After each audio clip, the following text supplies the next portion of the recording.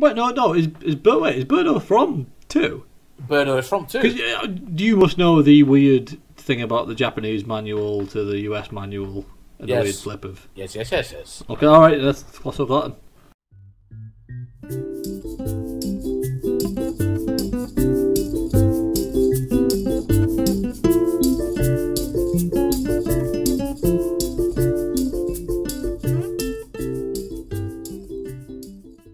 Okay, alright, let's cross over that then. I'm not sure whether he's a man, but he likes to be called Birdo came from. It might just be the... It's the Japanese manual. Is it the Japanese manual? That's what I'm saying. That's what I'm saying. In is the it Japanese not from manual, the American manual? No, in the Japanese manual, like, it explicitly states, like, oh yeah, it's Yoshi's boyfriend, or something like that. And in the US manual, they just changed it, like, it's a girl. It's a girl, Yoshi, fuck off. But that's where it comes from. It's like in the Japanese manual, it's like, oh, it's Yoshi's boyfriend, and he likes to be called Birdo. It's like, I'm fairly sure. I'm not 100. Okay. I'm not 100%. Are you being attacked by a cat again? Oh no, I was just girding my loins against like prejudice against the LGBT community. Okay, it did sound like a cat was putting its claws in. No, he's been segregated. I do believe that in the original Super Mario Bros. 2 manual, they said Birdo was a he, but he'd like to be called a she. Yeah, it's or at the very least, be called Birdette, something like that. It's a very vague thing, like when they could still get away with it before people got outraged about it. I mean, presumably they can still get away with it in Japan, but... It's weird because nowadays people seem to get more outraged about stuff like this than they did in the 80s and 90s. Yeah, they absolutely do. I mean, it's because... I watched a film a couple of years ago called Car Wash, and it's branded like, oh, Richard Pryor is in this. You know Richard Pryor, yeah? Oh, come on. Just checking. And he has like one scene, like for 5 minutes. But it features, like, I don't want to say a transgender, but it features a man in women's clothing. And I'm not quite sure if he's meant to be a cross-dresser, but he goes by a female name. So you don't know if he's like a man in drag, like a transvestite or whatever, but it's... I don't quite know. But it's a man in women's clothing, like... Exactly. You don't know, yeah. So, he was in it, and he was actually quite vocal about telling other black people they don't know prejudice until they wear his clothes. And I'll say his clothes only because of the actor portraying him. Yeah. If I'm not mistaken in his or her pronouns. Anybody listening to this, I'm trying to be tactful, yeah? So if that came out nowadays, imagine the shit that would get. Yeah, I know. None of this is going to make it in, but... Isn't it? I am the most liberal person that I know in real life. Like, nobody cares more about people's rights than me that I know in real life. Especially in my area of the country, Jesus. But... Putting none of this in. I'll leave it. Even me and you have got to be like, oh, we best not say this, because you're always so scared of reprisals. And, like, that's where we've gone wrong. Because me and you, I think, we are the progressive left. We are.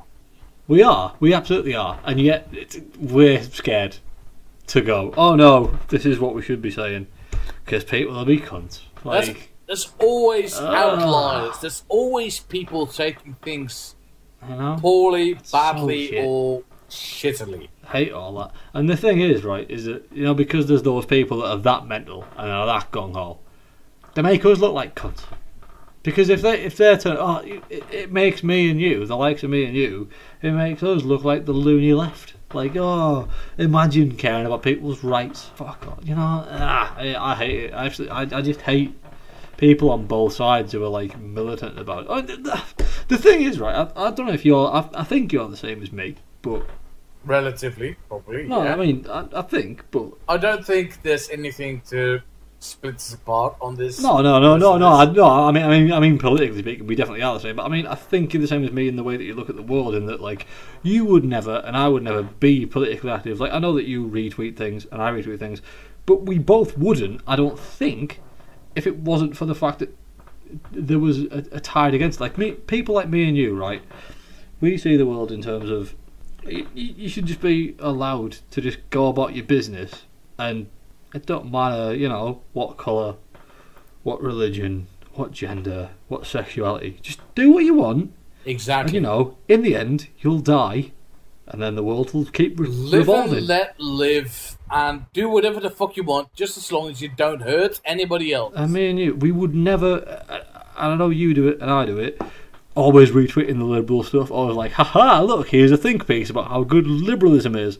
But we would, and then therefore me and you were seen as, they're the liberal intelligentsia, they want to try and push the liberal agenda. It's like, well, no, we don't want to push any agenda. What we want is for everyone to just go about their own business and not impinge on each other, and then we can all just fuck off with the political discourse. Yes. Like, I think you're the same as me. Like, you would rather not retweet all those articles. No. But you do, because you have to, because, they're a cunt. Exactly, because there's fucking assholes on this fucking planet that talk down to people. Like, I think I said this to you before.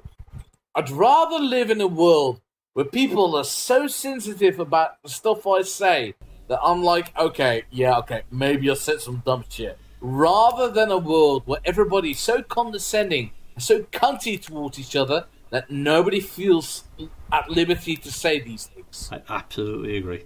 Do you know what? Actually, that is a very, very good way of putting it. Because that's the way of putting it that might get through to the right-wing nutters. Because they're the ones who, we can't say nothing no more.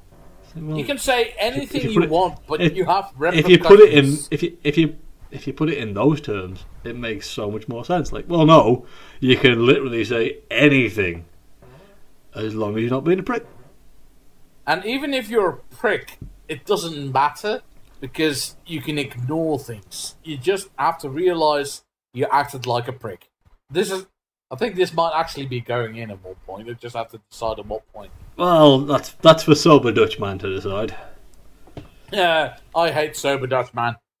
It'd be good to set out, the political agenda of the TLDR podcast. It's very weird to have the political discourse at the end because normally we start off with a joke about the political agenda. They assure me on Twitter that they're quite reasonable. Bollocks. I didn't say it. Dutchman said it. Hairy fucking bollocks. At him. I'm sure they've Dutch got, sticker. At Dutch sticker. Why you're not talking bollocks. I once said on Twitter to somebody else, if only the men's rights activists on Twitter did more than just shout angrily on people on Twitter. And for fuck's sake, I had the same couple of people for 1 week shouting angrily on me on Twitter, saying they didn't shout angrily at me people on Twitter. They sure proved me fucking wrong, because they fucking didn't. All they fucking did was call me names and be like, oh yeah, here's douche man. Because I called myself Dutch man at that point. I'm like, oh, no, that's fucking adult 101. Calling me douche man is a great way to convince me of your argument. You fucking seeping, leaking bag of stoma shit. Oh, douche man. Very glad you thought that was funny, because it's shit. Funny though. Right, it's now 2 hours and 35 minutes we've been recording. And that seems like the ideal time to talk about Breaking Bad. I was about to say, see you next time, but... I know you were. But I was doing it. Well, how committed? Talk about Breaking Bad, or talk... How committed to this gag are you? Is this the end of the conversation? Is Breaking Bad next time? I really need to go to the bathroom. And I've got barely any beer left. Sure. Is this a gag? Because if this is a gag, we just let the audience know. I think I ain't doing a gag. I'm genuinely asking. I mean, it can be. You could easily edit this to make it a gag. That's why I did. You know what? That's why I did it in such a manner. Actual piss break, and then I'm going to find out where I left my Jägermeister. Oh, what? I have a bottle of Jägermeister, but I have to find out where. Stuart. Actual piss break. Well, now you can do some hilarious editing around that conversation and the reveal of the Jägermeister.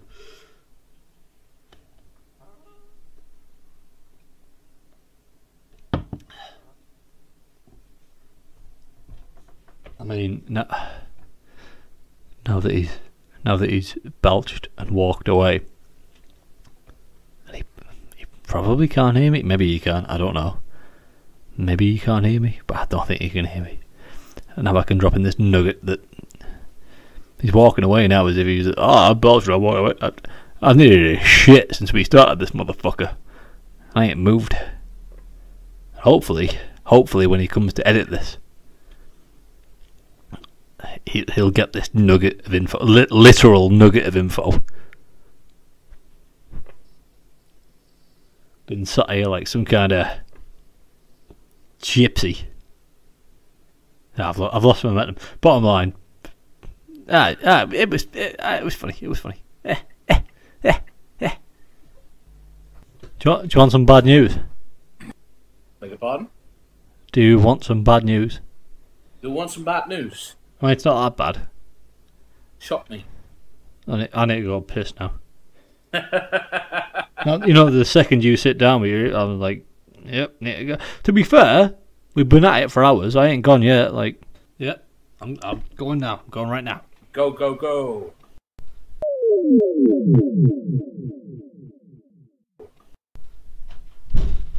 Ow.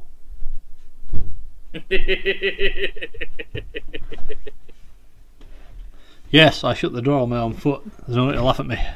It just sounded funny from a distance. It's like a stumble. Ow. It was so dead. I hadn't even put the earphone in, and I could hear you laughing. I was across the room, earphones on the desk, and I could hear the laughter. I hate technology. Got all tangled up with my earphones, started to panic. Like, if it wasn't for fucking the fact that batteries have finite life, I would do away with all wires ever, because I can never imagine why the fuck a single little tiny wire is more capable of holding down an entire duvet or a blanket or a pillow or an arm, because it's so tiny and minuscule that why on the fucking earth is it capable of stopping me from pulling my duvet over me because I forgot to put away my phone charger properly? It makes me angry. Irrationally, angrily so. See, I can't relate whatsoever, because I always especially put my phone charger's wire under the quilt, because if you've got a cat, you don't want any exposed wires anywhere ever, and if you can hide that fucker under your quilt, then you're gonna, because, man, ain't nothing that little motherfucker likes more than a black wire dangling down. Like, something. Like, fucking something that he hates and he wants dead, basically. Akin to a thing that likes to chew on another thing, like a thing. Yes. That's a very accurate simile. You know when cats hunt fucking 1 centimetre thick pieces of licorice in the wild? Yes. Cunt. Because 1 centimetre thick licorice pieces are abundant in Western European countries. Well, that's what the cat seems to fucking like. So edit this out. No. Okay, in that case, put it at the beginning of an episode then. That'll be a funny bit, won't it? At the beginning of an episode, won't it? Lol. Yeah. Or in the middle somewhere. I don't even know how I'm going to do this yet. Just do it as a piss. I don't know. To be fair, you've got a lot of work to do on this one. It's been very incoherent. We've been going back and forth. There was a bit where we started a conversation, spent about 20 minutes talking about the losers. So, good luck. So now this is going in, because now we're talking about not being coherent enough to have a conversation. Alright, well, up to you. Stuart, are you drinking anything? Because I've just switched to fucking Jägermeister, because I ran out of beer because we've been talking too long. This was going to be a joke, yeah? We're going to be like, every time I would, oh yeah, what about Breaking Bad? Oh yeah, well, no time left in this one. But fine, let's talk about Breaking Bad and why you so desperately want to talk about Breaking Bad. Because apparently you don't like Breaking Bad, but you do fucking love Blood Drive. And speaking of Breaking Bad, you broke bad by drinking the Jägermeister. How dare you, as I think you've just done, Try and do the you like the trashy bullshit that is Blood Drive, but you don't like Break. It sounded like you were looking down upon Blood Drive without ever having seen it, and it's completely different to Breaking Bad. And I'll tell you something now, right? I'll tell you something right now. Yes. The main problem that Breaking Bad had, that Blood Drive excels in, is Blood Drive tries to be fun, and Breaking Bad. Right, so Breaking Bad. Being serious. I sincerely disagree with that. Before you even get to start, what with the noise that I made? I didn't even make a point. Breaking Bad. That wasn't even a point. It was a noise. No, you didn't even get to start yet, because you are implying right here that Breaking Bad doesn't try to be fun. There's lots of fun to be had in Breaking Bad. No. Breaking Bad is loads of fun at points. And this has been, and always will be, my main problem with Breaking Bad. And you can link it back to Sopranos. Breaking Bad, when it was good, it was literally the best TV ever made. It was fucking incredible. But a lot of the time, it wasn't. And I don't know if you want to go first and try and convince me that Breaking Bad is the best, or if you want me to go first with my criticisms. But my main problem with Breaking Bad is, when Breaking Bad was good, it wasn't just good, it was the best. But when it was bad, it was badly made filler for a TV show that was never meant to run that long, that they were clearly extending and had no plot for. I don't adore Breaking Bad to that degree that I feel like I have to combat this, but I do think that Breaking Bad is one of the best shows ever made. But I do think that its spin-off Better Call Saul is like 20,000% better. That's odd, because most people I know don't like Better Call Saul. Fuck all of them. I assume I would like it. Fuck all of them. I assume I'd like it because he was one of my heroes. But anyway, if you want me to start on Breaking Bad, I will. So I got into it years after the fact. I watched the first couple of episodes when they first aired in the UK on Fox, and I thought it was okay. Didn't blow me away. It was only after years and years and years. I was living with my housemate actually in 2013-14, and he loved it, and he absolutely went on about it for loads. So in the end, I acquiesced. I started to watch it on Netflix, and the first episode was alright. And I know a lot of people go on and on about, he ends it in his tighty whities and all that, and yeah, it's a good visual, but okay. And then the second episode gripped me, and at this point you may be worried about, like, wait, is he going to go on? Is he going to weight each episode up day by day? And I kind of am. I'm not going to break each episode down, but this is what I got from Breaking Bad. This was the experience I had from episode 1 to the very last episode. Is that one episode, it would grip you. It would absolutely get its hooks into you, and it would fucking drag you in. And then the next episode would be about a car wash, and you wouldn't give a fuck, and it did my head in. And at a certain point, the thing that drives Breaking Bad is the characters, but episode 1 to about episode 30, the only character I liked was Walt, and that's a problem.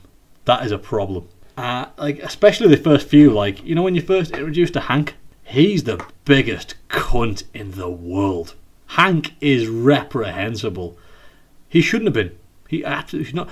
By the 5th series, I was turning to my girlfriend and going, I would like this TV show a lot more if it was just about Hank and Steve Gomez as DEA agents going around kicking ass, fighting crime. I wanted to know about fucking Schrader Brow. I wanted to know how Schrader Brow was doing. Alright? Hank brewing his own beer, doing his thing. That is great TV. Hank was the most interesting character in the whole thing. And don't really agree, but yeah, okay. Apart from Walt. Still don't agree, but okay. Who was more interesting than Hank? You finish first. I got off to a bad start with it in series 1 because I figured that in series 1 the only interesting character, the only likable character was Walt, and Walt shouldn't have been likable. Like, I hated Hank because Hank was a big macho prick. I hated Jessie because Jessie was fucking reprehensible. Granted, they had to do some weird writing there because he was only maybe in like 2 episodes and they had to write him back in because Ron Paul was really impressive and all that shit. But I didn't like Hank. I didn't like Jessie. Mm-hmm. Fucking the less about Walt's family, the better. They're awful all the way through. Like, if you're making a thing where the goal of the TV show is to make Mr. Rogers becomes Scarface, right? By the end of that plot, I should not hate Scarface's family. And I fucking did, because Skyler is a piece of shit. Hank Jr. is a piece Walt Jr. is a piece of shit. Hated them both. Fucking hated them. Wish they'd died. Wow. Hate? What, you didn't?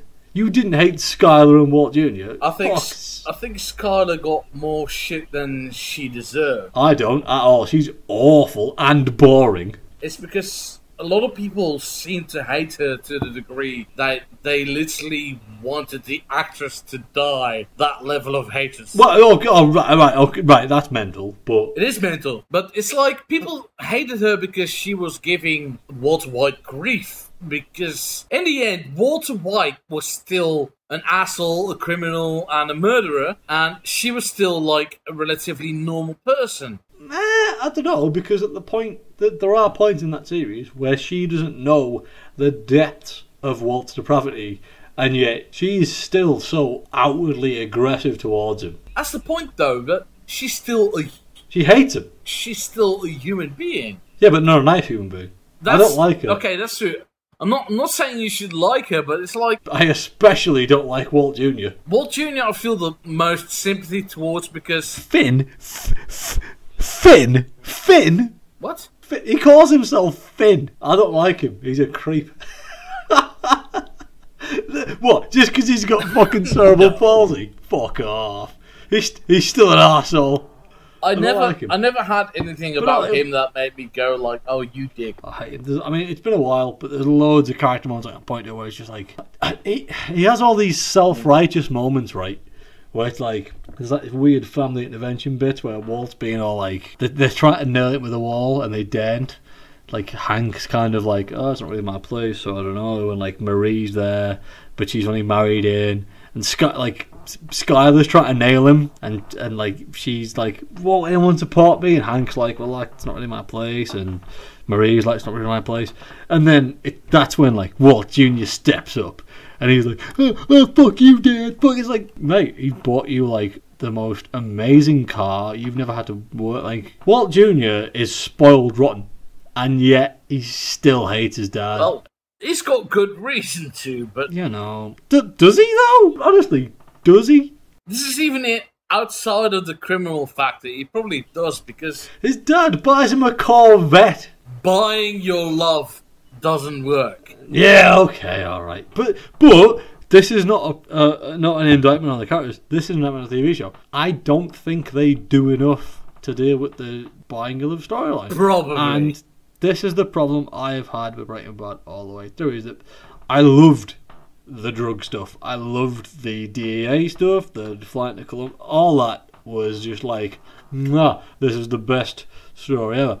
The times where they tried to deal with Walt's family life were either A, unbelievable, or B, crushingly tedious. It was just... It's probably because it felt like it was distracting you from the actual storyline, which was his drug life. It's not like it felt like it was distracting me from anything. It's that Breaking Bad was a TV show that had one very good idea that they made the guy stretch out over 5 seasons. He had one good idea, and that was to take Mr. Rogers and make him into Scarface.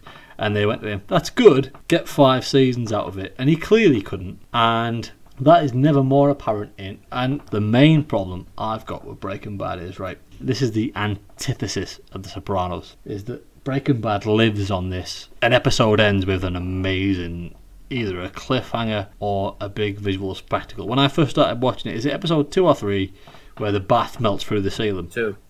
The second that happened, like, I was like, oh my, I am on board. and I watched episodes 3, 4 and 5 immediately, and they weren't as good as that one. And Breaking Bad suffers with that syndrome forever. So it has this one really good moment that draws you in, and the next 2 or 3 episodes don't quite live up to that moment, and you're always waiting for the next big moment, and eventually it comes, but it's not consistent.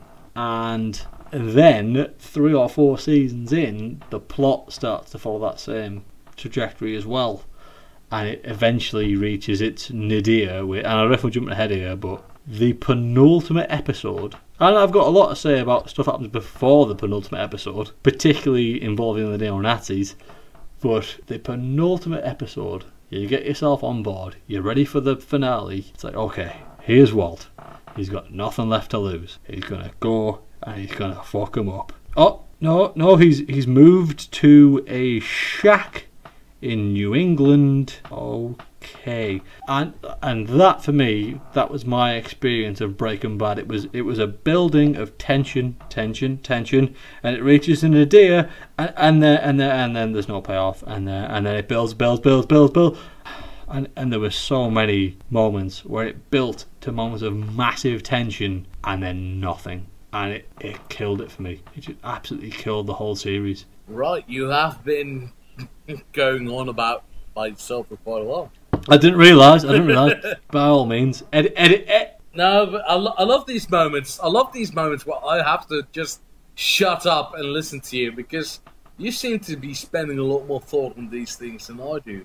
By all means, pick them apart. I want you to pick them apart. Perfectly valid points there. But I think that by the sheer fact of the point, you don't always have to build to a climax. It's like the entire series was about Walt building up to a point where he could die on his own terms.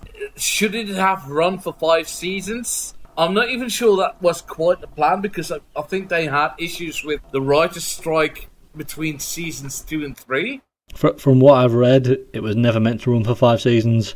It was a combination of the writer's strike and studios putting pressure on them, making them stretch it. I've got sympathy. I'm just saying, like... No, really, the only reason why we're talking about this now is because I wanted your take on why it wasn't that good. Because it sounded a lot more harsh when you first pitched it to me. Really? But it did sound like you hated Breaking Bad very much. What I've just said didn't sound like I hated it, did it not? No, because you bring up points that are completely valid. Oh, good. Because I don't. Because... Like, you can discuss them, you can debate them, but they're never ungrounded. So I think you have to consider that for yourself, Stuart. I absolutely must stress this, though, is that the bits that I do like about Breaking Bad, I absolutely love. Like, see, this is what I mean. There are certain parts of that series that will stay with me forever, and I will say it has got the second greatest finale in TV history. The bit where Walt is laid on the floor of the meth lab and they start playing Baby Blue by Badfinger, that it almost brought a tear to my eye, and it still, when I hear that song now, it still gets me down deep inside, and that shows that I did have a fucking emotional response to that series. All I'm saying is, it could have been 2 seasons, and it would have been like the best TV show ever made, but they fucking stretched it out for 5 seasons. Like, you know what? It sounds more like you like the series, but you have serious issues with it. Yeah, no, absolutely. That is absolutely it. And do you know what? That's perfectly fine, because if you're not able to look at something without giving it a critical eye, then you're just being blind and fanboyish. Yeah, totally. Like, the thing I've always had with that series is I came to it really late. Everyone told me it was the best series of all time. I came to it and I was like, do you know what? 6 out of 10. Because its highs are literally the highest highs. I wouldn't say 6 out of 10, because that's really hard. I would. No, it's 6 out of 10. Like, the thing is, right, the show is 50 odd episodes long, and it could have been 16. Okay, so you said you only really like Walter and Hank. No. At first. Sorry, I got the impression you only really like Walter and Hank. Yeah, because I glossed over it really quickly and I was really angry about it. That's okay, that's fine. But I think Jesse Pinkman, from the start, he starts off as a nobody, as a shit, but towards the end, you're rooting for him. I think... Absolutely. He was the breakout. My relationship with that character kind of mirrors my relationship with the series. I'll be honest, it took me about 2-3 seasons, but eventually I really began to root for Jesse Pinkman. I mean, I only knew Aaron Paul from the Xbox 360 adverts. I never knew him to begin with. And then in the first couple of episodes, he really got on my nerves. But eventually he became... He was intended to, yeah. So the bit where he really pushed over the edge and became mad sympathetic and like my favourite character, obviously the whole story arc with Jane and Jesse, he goes through this whole period where he just gets knocked down and shit on and broken down, and you see a lot of his story. He just gets beat up for ages, not physically but just by life. And my biggest point was when they were gonna have the train robbery. That was the point for me where it just hit a nerve. But he went from being annoying comic relief to being this just the most sympathetic character in TV. Like he got everything thrown at him, and he just got up. And this was the thing. I think this is what carried it through, is that he had a moral code, and that is, I think, one of the most beautiful things that Breaking Bad did do that gets overlooked probably, is that it blurred this line between. So here's Walt, who his original starting point is, I'm doing it all for my family. And you get Jesse, who's going, I'm just in for the money, bro. And then by the end of it, Jesse's the one who's like, this is too far, this is all fucked. And Walt is literally willing to do anything. And to be honest, I don't think the TV show represented that in the best way they could have. There's so many things they could have done. Right, aside from Jesse, yeah, Mike Ehrmantraut. Oh, Mike. Mike Ehrmantraut. It's probably because I'm still on the high of Better Call Saul, but Mike Ehrmantraut was my favourite character in the series to begin with. He's not my favourite. Mike is really cool, though. The missus really loves Mike. Mike's cool. Mike is cool. Mike is fucking cool. There's an episode in the first season of Better Call Saul, which is all about Mike and his past and his son, and both of them being policemen. Okay. That's so good. I'm gonna outright and say it made me cry. Wow. And it's such good television. At one point he says the line, "I broke my boy," and it's just, I was sobbing like a little fucking 4-year-old. Mike is one of those characters that brings a lot of gravity to the whole series, because when you look at Jesse and even Walt, and especially Saul, like, larger than life, but Mike feels grounded. And I mean Gus as well, but Gus is almost too perfect as a villain. But Mike feels grounded. Every other character feels exaggerated. So if you get a real moment with Mike, it's like, okay, now I'm into it. But I'm just saying, like, I know everyone loved it, but for me, Breaking Bad's really unique, and it does it twice. It does it twice. So all the way through 5 seasons, mind you, it's setting up this thing of, what if Hank finds out that Walt is the guy pushing the blue drugs? And then he does find out. And then what happens? Hank dies 5 episodes before the finale. So you all the way through, you've been expecting this big Hank Walt. And then, finally, Hank finds out. And then, Hank just dies. And then, suddenly, the Nazis are the villains. And then even then. Alright, so the Nazis are villains. The Nazis are the villains, it's fine. So Walt's going to take revenge on the Nazis. But not yet, because he's got to go and move to New England for a full episode and do chemo, live in the wilderness, then come back, then take revenge. Yes. And yes, that is the finale. But it does that so many times. I was about to say, if that was the finale in itself without any of the prior baggage that you just implied, like if he had gone away and then realised he needed the thrill of being such a badass gangster, then it would have worked better, right? Yeah. Totally. I mean, I get it. Like, I get it. The reason why he goes away. Then I completely get what you mean then.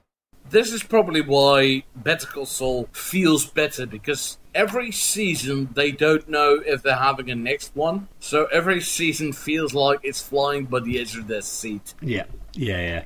That's what Breaking Bad should have been, I think. It should have been, we're going to make this episode the best, rather than having to do filler. But you would still like Better Call Saul, I guarantee. I'm sure, because Saul was one of my favourite characters, hands down. He was the only character bar Walter White who immediately upon introduction I liked, because I hated Jessie and I hated Hank, but over time I grew to like them. But Saul, the second Saul appeared, I was like, alright, okay. Plus, it's got a lot of Mike Ehrmantraut. Great character, amazing character. I'm very happy he's in it. That makes sense. Bill Burr? Bill Burr? Bill Burr, is he in it? I'm not quite sure who he is. Oh, American comedian Ginger. He's in Breaking Bad. He's one of Saul's dudes. The Huel, the big fat black guy's here. He shows up in season 3. Okay, but has he got his ginger slapstick partner with him, or? No, not yet. Because that's Bill Burr. No, big fat black bloke gets used in a thing that Saul does.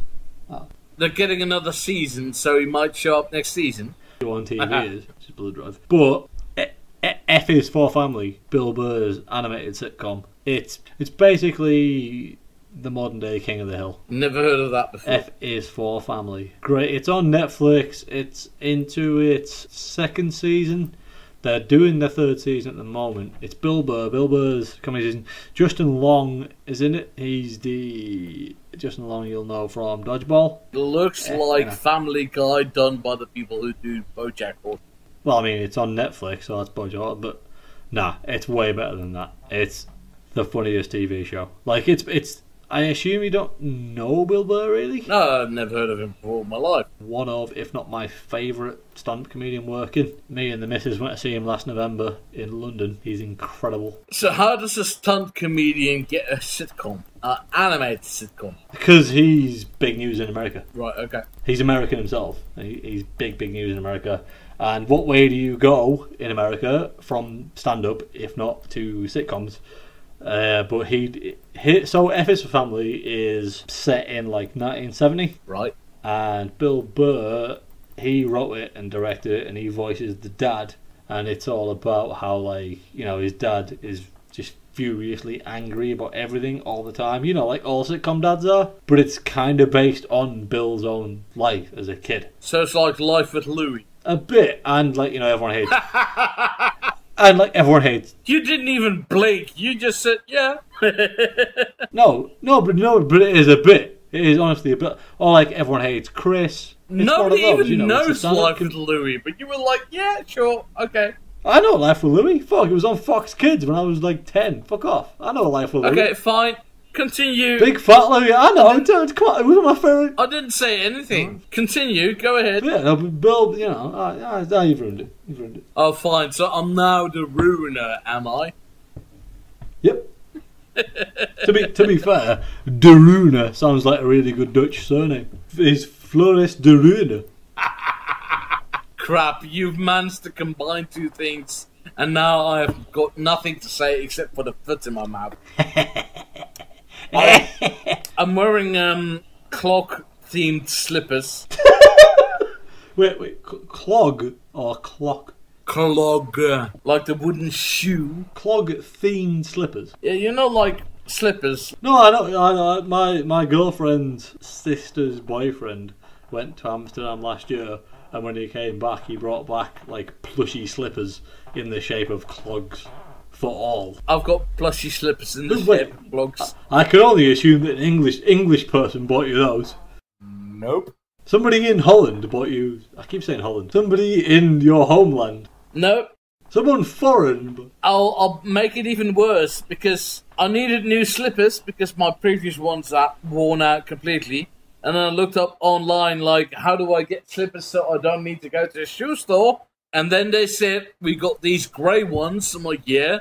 And then we got these clog-themed slippers for the same price. I'm like, oh no. Bye. So yeah, they're big, they're yellow, they got a red square and a red triangle on them. Why the fuck not? Because why would you have ordinary slippers if you could go for a funny comedy gag one. That's my end of levity for the recording. That's the end of all levity. Everything from this is going to be like downbeat. Yeah, well, so I think it might be just the best time to stop recording. It's been, I mean, to be... I think it's a good point to end on because we discussed a lot of serious things. Did we? Well, we didn't, but there was like very little comedic intervals. Is there ever? There's loads of time. I still cannot believe you have box lips. I'll make a photo and I'll send it you on Twitter. I'll send you my feet because you fucking love my feet. I do love feet. So, Stuart. Yes, Floris. I'm gonna say something, and you're gonna say something in return. What would that be? Are you ready? Are you ready? As a good night from me. Sometimes I only feel happy when I cry myself to sleep. Wait.